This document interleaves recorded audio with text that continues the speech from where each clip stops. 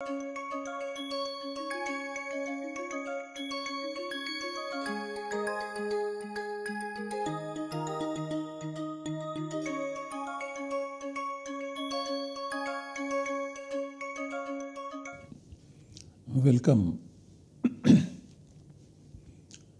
I welcome you all to this lecture in the course Samāsa in Paninian Grammar 2.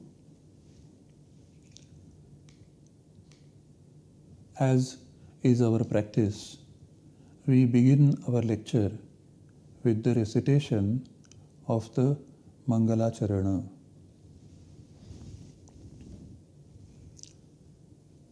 Vishvesham Satchidanandam Vandeham Yokhilan Jagat Charikarti Baribharti Sanjariharti Leelaya. Vishvesham Satchidanandam Vandeham Yokhilan Jagat Charikarti Baribharti Sanjariharti Leelaya.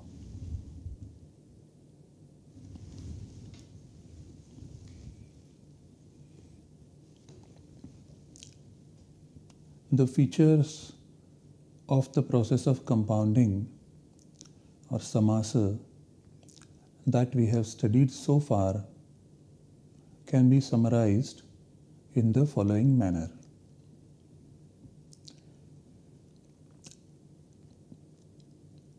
At the input level, samāsa is like a sentence. So sentence is an input. So there are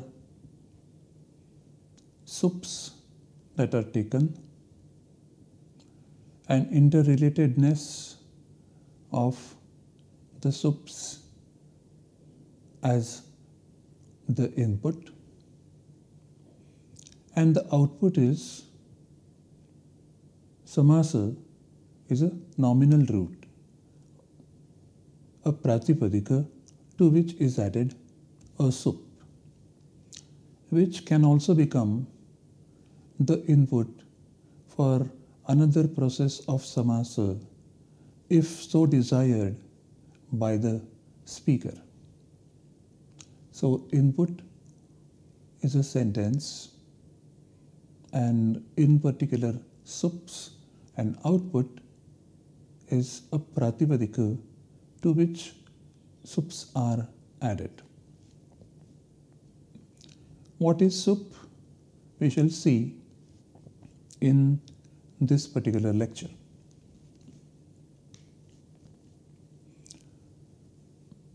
Let us try to understand what doesn't happen in the process of compounding.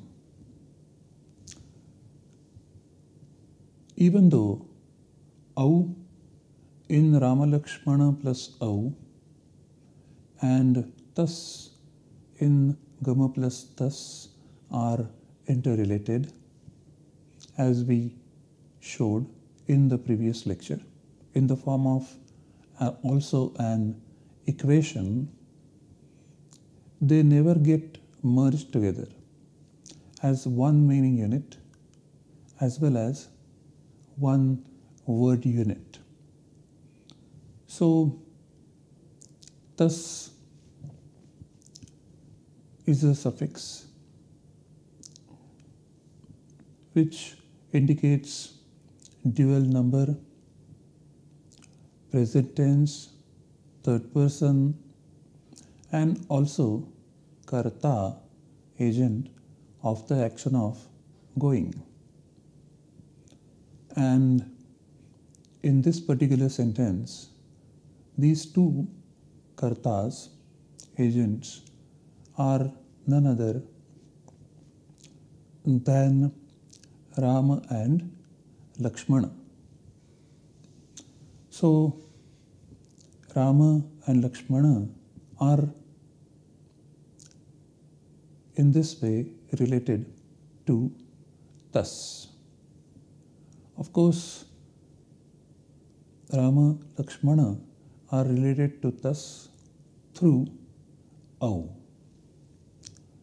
And we have said that the semantic interrelatedness is the basis for the process of compounding to take place.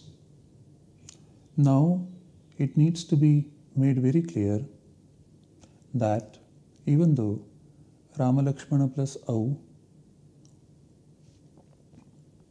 and au is the head here, and tas in Gama plus tas, they are interrelated, they never get merged together as one meaning unit, as well as one word unit.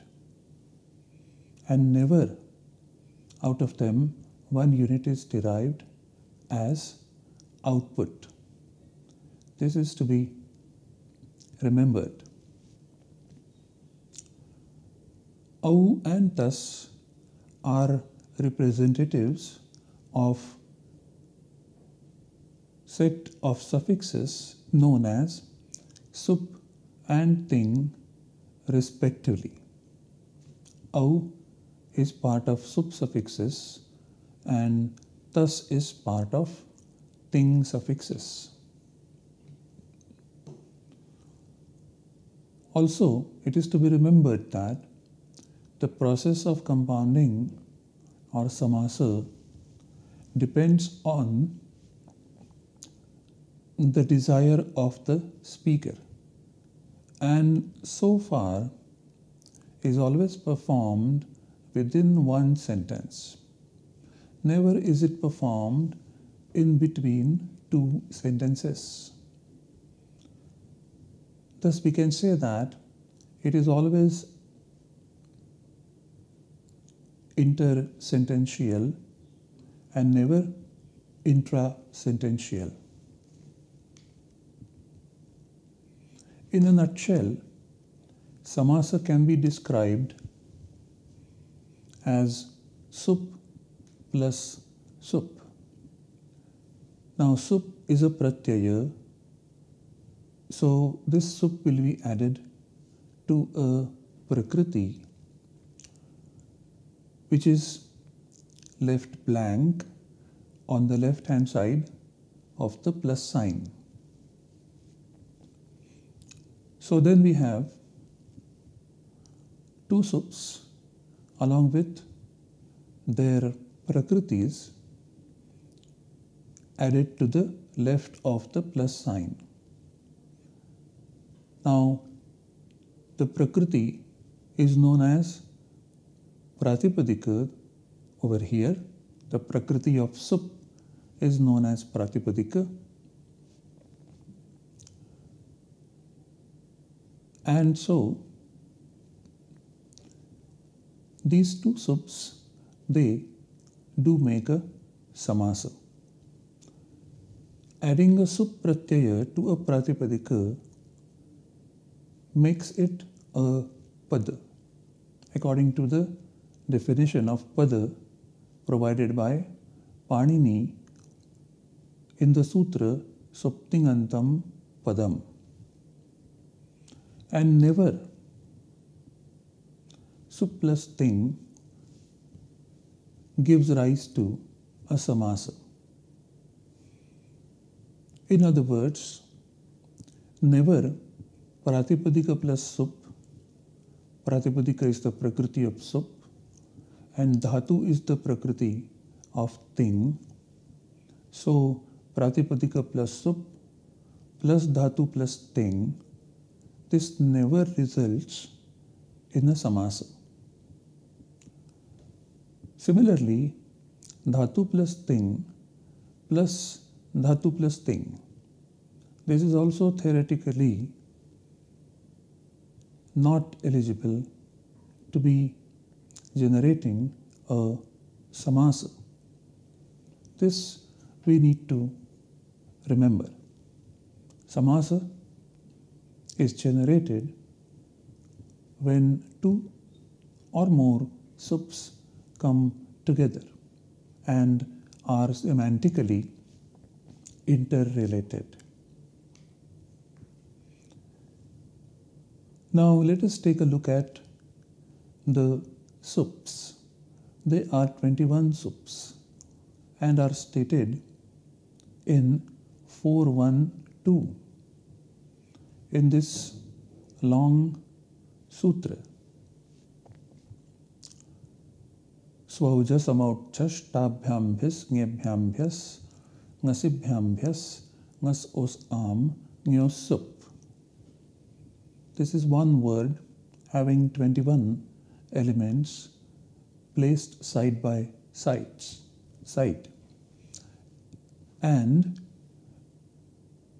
with the help of the technique of pratyahara, Panini terms these 21 suffixes as sups. And these suffixes are to be added to a pratipadika because of 411, namely Nyap Pratipadikat. So these 21 sups rewritten in a clear manner are these. And here we have already divided them into 7 rows and 3 columns. So the columns indicate the number, singular, dual and plural, and the rows indicate the vibhaktis: Prathama, Dvitiya, Tritiya, Chaturthi, Panchami, Shashti and Saptami. Now remember, these sups are the input of samāsa. So when you find any of these elements at the end of 2 words which are semantically related, there is a possibility that they could be compounded. They are sa, au, as, au, as, a, bhyam, bhis, e, bhyam, bhis, as, bhyam, bhis, as, os, am, and e, os, su. These are those 21 suffixes. When these sub-suffixes are added to a pratipadika, the subanta forms are generated. Sub-anta, subanta. Now on this slide, we show the 21 subanta forms where the 21 sub-suffixes are added to the pratipadika Rama. So we have the forms Ramaha, Ramo, Ramaha, Ramam, Ramau, Raman, Ramena, Ramabhyam, Ramaihi, Ramaya, Ramabhyam, Ramebhyaha, Ramat, Ramabhyam, Ramebhyaha, Ramasya, Ramayoho, Ramanam, Rame, Ramayoho, Rameshu. So these forms are input of samāsa. So these and similar forms, when are interrelated, samāsa can take place. Let us now take a look at the thing suffixes. Thing suffixes are 18 in number and they are stated by 3478. Once again we have a big sutra involving all these 18 suffixes placed side by side. The sutra reads Tiptas chi siptas tha mibvas mas tadam jathasatham dvam idvahimahing.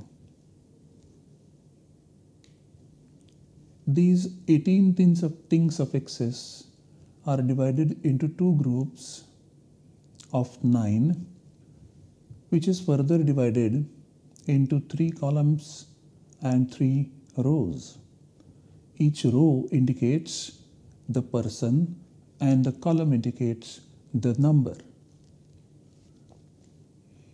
So the left hand side,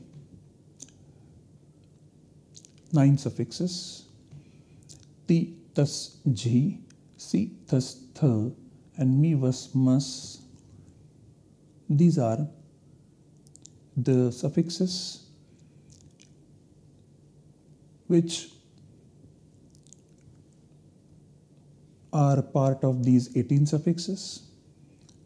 Ti is third person singular, tas is third person dual, and ji is third person plural, and so on and so forth.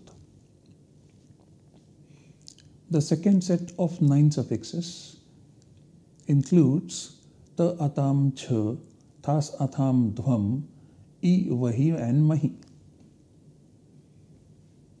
These 9 suffixes, ta, atam, ch, etc., they are termed Atmanepada suffixes in Paninian grammar by the sutra Tanganav Atmanepadam. Now, the point to be remembered over here is that these suffixes never become an input of a samāsa, which means that any pada at the end of which these suffixes occur can never be an input of a samāsa. And here are those forms. These are the tinganta forms. Ting, anta, tinganta. And the forms are nayati, nayataha, nayanti, nayasi, nayathaha, nayatha, nayami, nayavaha, nayamaha. And the Atmanepada forms are nayate, nayete, nayante, nayase, nayethe, nayatve, naye, nayavahe, nayamahe. In contrast with these 9 Atmanepada forms, the other 9 forms, they are termed as Parasmai Pada. So these are the Tinganta words, and the most important point to be remembered over here is that they never become an input of a samāsa.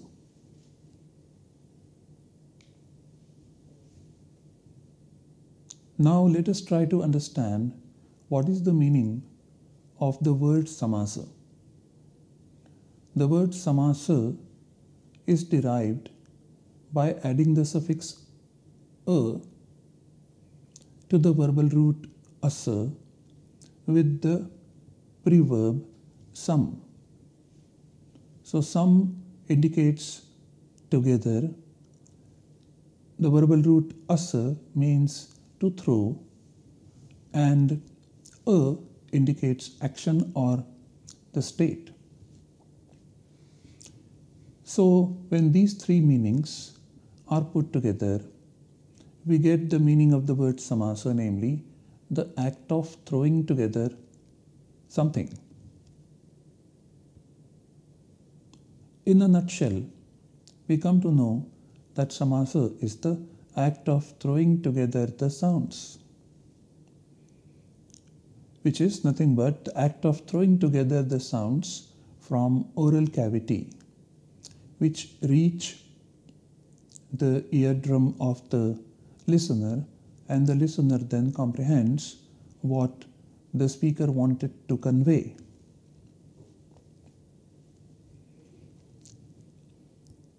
The speaker may want to throw sounds not together. The speaker may want to throw the sounds at a lesser pace and sounds one by one and not together, or a group of sounds together and then another group of sounds with some space in between. All these are the possibilities, amongst which the possibility where the speaker decides to throw the sounds together.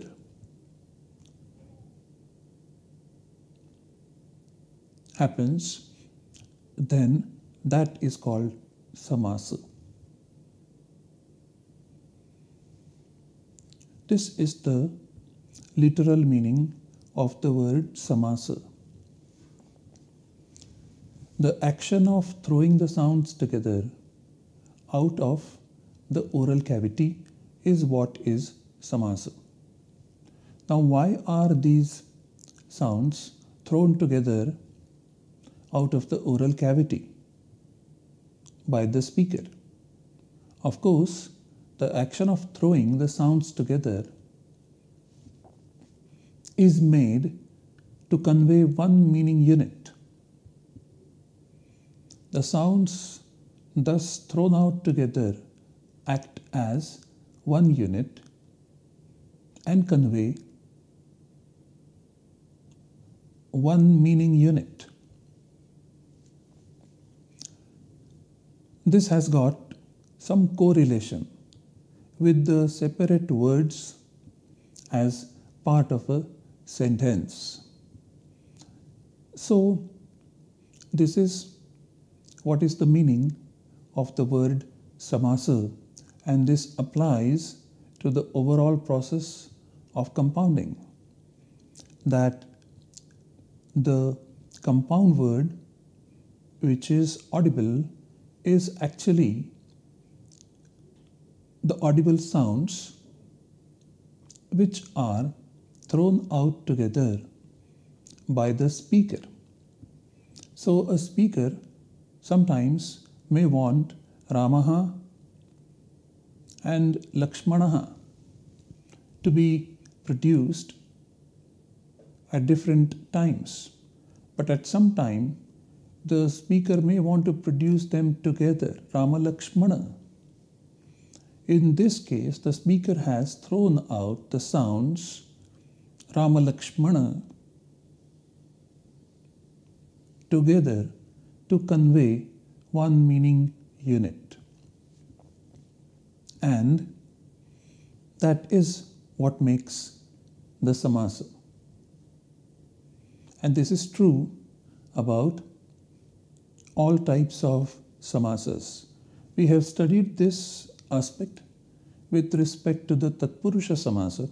This is also true about Avyayi Bhava, about Bahuvrihi, and also about the Dvandva samāsa.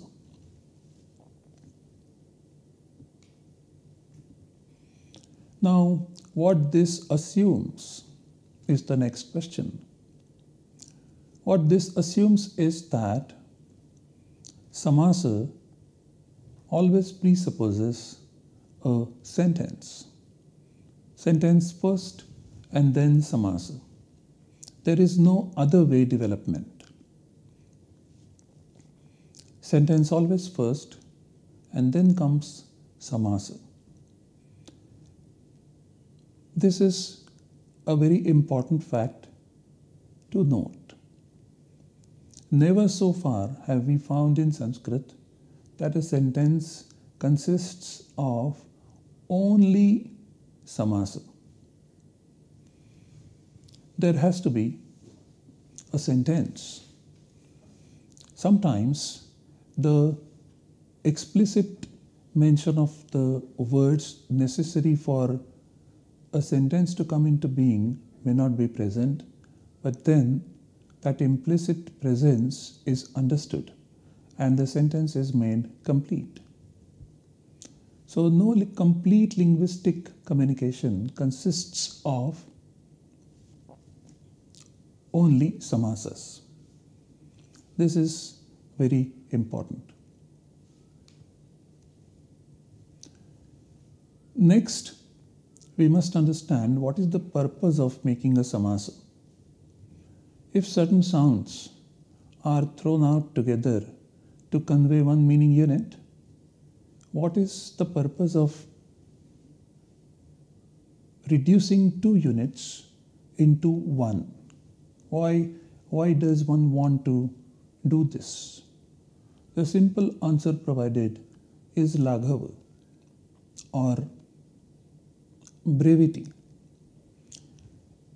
In terms of eka buddhi vishayata, making two independently, separately cognized elements the subject of one cognition. Eka buddhi vishayata. Eka is one, buddhi is cognition, and vishaya is subject. So to make two elements which are cognized independently or separately, when they are made the subject of one cognition, that is the purpose of making a samāsa, and that is what amounts to the brevity at the cognitive level. This process may occur recursively, as we have already seen. So this process may occur recursively in the classical literature, etc.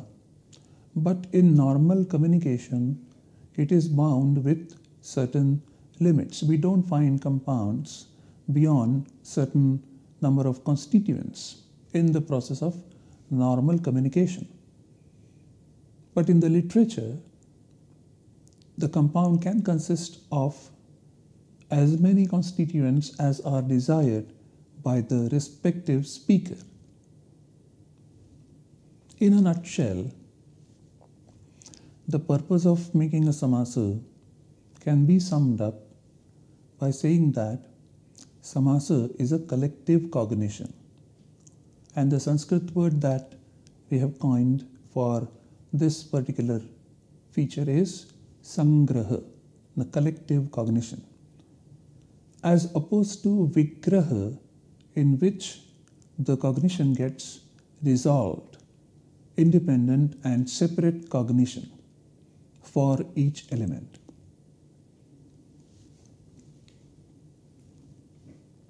So to summarize, we can say that we studied the process of compounding and noted that the sentence is the input for this particular process, with the interrelatedness of meaning in a sentence as a basic condition. And the nominal root is the output of this particular process. Nominal root is a pratipadika. We noted that never does this happen between one sup and one thing. We also noted that the process of compounding is recursive in nature. Next, we shall study the process of speech production at the cognitive stage, the sentence structure, the nature of interrelatedness of meanings in a sentence, the concept of karaka, the concept of vibhakti, and the difference of samāsa and a sentence or vakya. The concept of karaka and vibhakti need to be studied in order to understand the base on which the samartha theory develops. And the process of speech production at the cognitive stage, etc., is needed for us to understand how the samāsas get produced. And the sentence structure and the nature of interrelatedness of meanings needs to be known in order to know the exact place of samāsa in the sentence structure, and also the interrelatedness of meanings. But this we shall do in the coming lecture. These are the texts referred to. Thank you very much.